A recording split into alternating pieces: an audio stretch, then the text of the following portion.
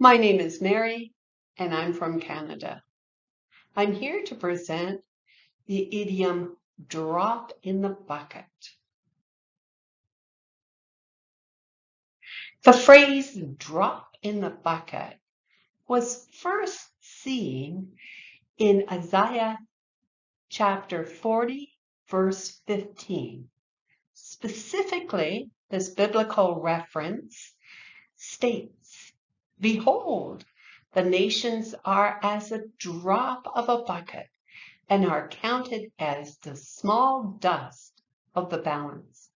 Behold, he taketh up the isles as a very little thing." This metaphorically compares the nations to a tiny drop in a vast bucket, highlighting their relative unimportance. Today, we can use it several different ways, and I'm thinking of financial contributions. A small contribution to a large charity fund might feel like a drop in the bucket, but remember, every little bit helps. When we're talking about environmental impact, small individual efforts to reduce plastic might seem like a drop in the bucket, but they can lead to significant improvements.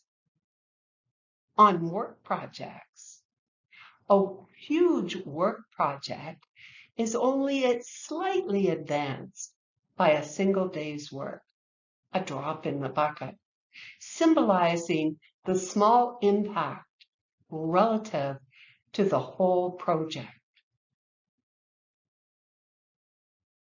Which idiom would you like me to discuss next? Please share your suggestions in the comments below. I want you to check out this fun idiom, a piece of cake. Thank you for watching.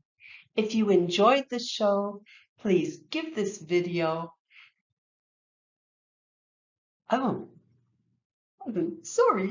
Please like this video and subscribe to my channel. You can see all the Talking with Mary books on Amazon. Thank you and goodbye.